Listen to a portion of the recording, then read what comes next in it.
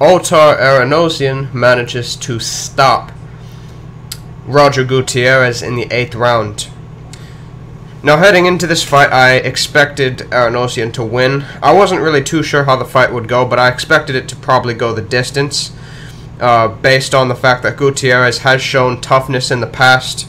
He has shown a good chin, overall decent conditioning. I think he's, showed at least relatively good. And also the fact that he doesn't like to open up much. He's relatively low volume. I didn't expect him to get put in the line of fire, plus the fact that Eranosyan is not a particularly big puncher. But what happened in this fight is he pretty much got brutalized. And he was getting beat on the inside pretty much from the opening bell. Now, tactically, this fight went through different sort of changes. Eranosyan was looking to box and move, use a lot of angles from in the early rounds.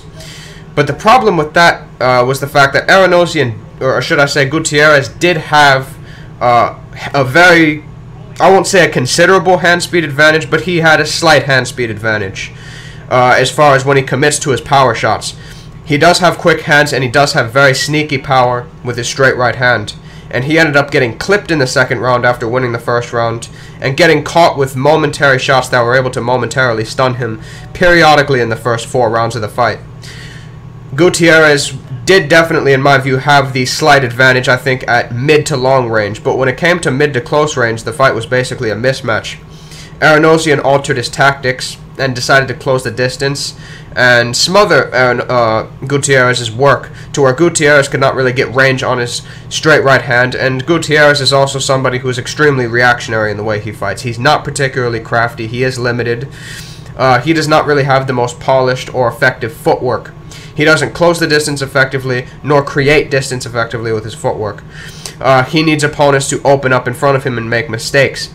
That's how he was able to get into the Hector Luis Garcia fight when he did. He got pretty much thoroughly dominated and outboxed soundly through the first 9 or 10 rounds.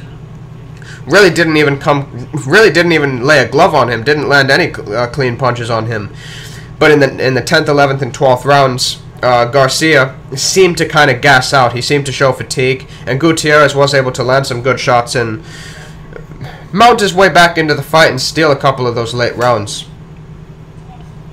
But in this fight, he was not allowed any breathing room.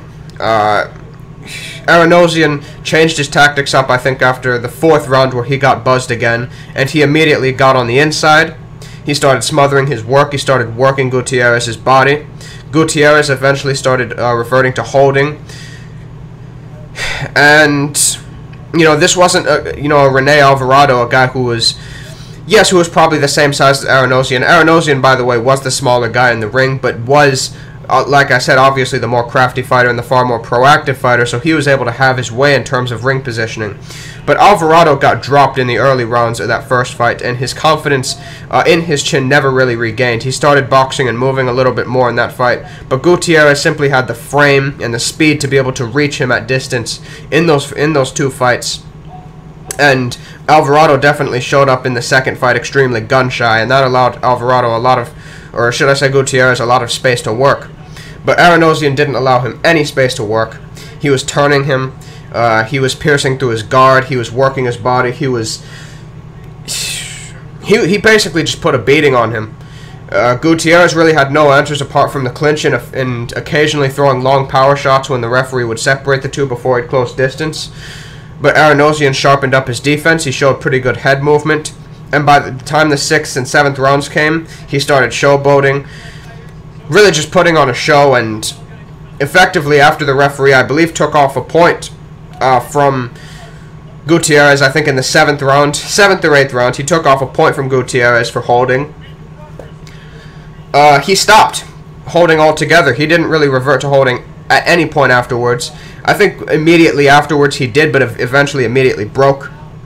And Eranosyan just started piling on the attack, landing consistent, strong body shots, and Gutierrez effectively got broken down, and it looked like he was about to quit. He got put down with a series of shots, head and body. He went down on one knee, and it looked like he was about to take the count, but he got up on a count of 10.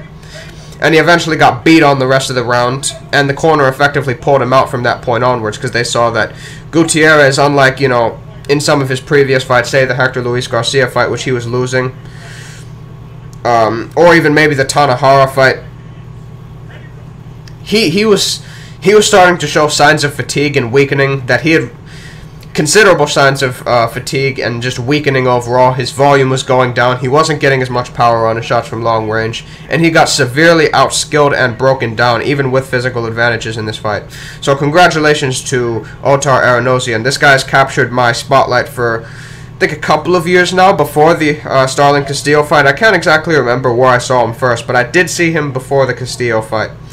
And I remember thinking that fight was going to be intriguing, and in that fight he put on a serious beating on Castillo, and was actually able to drop him numerous times in the first round, and put up just a massive beating, put Castillo in survival mode, even after Castillo came off of wins against guys like